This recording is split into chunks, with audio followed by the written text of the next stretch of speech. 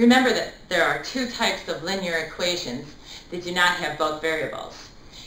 One is an x equals a constant, and the other is a y equals a constant. In our previous study, we recognized that when we have y equals a value, that's a horizontal line. Here's the graph of the equation where y is always equal to 4. Remind yourself that the graph of that line is perpendicular to its own axis. And if I wanted to find the slope of that line, I just chose to put two ordered pairs down.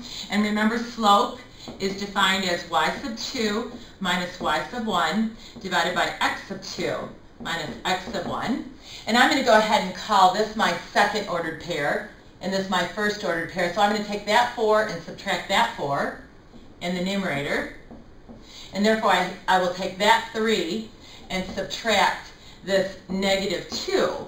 And when you subtract the negative number, you add. Don't forget that you add 2 there. So I will have 0 divided by 5, and that is equal to 0. The slope of this line, I'm going to write it down here. The slope of this line is 0. And the way I remember that is to say to myself, it's flat.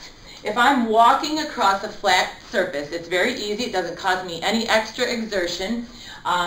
It's equal to 0. So we have to be careful. Please tell me the slope is equal to 0. If I were to have you graph or talk about the slope of a line where x is equal to a constant, let's go ahead and draw that. And I'm going to choose to use this ordered pair where x is a negative 2 and y is 3. And let's go with this ordered pair where x is a negative 2 and y is a negative 5. And recall that the graph of a line where x equals a number, a constant, is a vertical line that is perpendicular to its own x-axis. And using these two ordered pairs, I'd like to find the slope of that line, again defined as y sub 2 minus y sub 1 divided by x sub 2 minus x sub 1. And I'm going to go ahead and use this as my second ordered pair versus that one. So I have to start with that y value, that 3, and subtract that negative 5. So 3 minus a negative 5 is 8. And then I have to take this negative 2 and subtract that negative 2. And remember, when you subtract, you add the opposite. And in the denominator, you're going to have a 0 this time. You have an 8 and then a 0.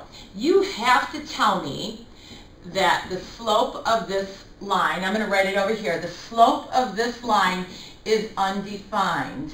I'm trying to think of it as a mountain climber. You know, how many of us can climb a vertical slope, a vertical cliff? I can't, and most of us can't without, and some people can with ropes. But define that one. Remember that that slope is undefined versus the flat line, which has a 0 slope, which is something we can do, we can walk on. This one, flat line, its slope is equal to 0. A vertical line, its slope is undefined.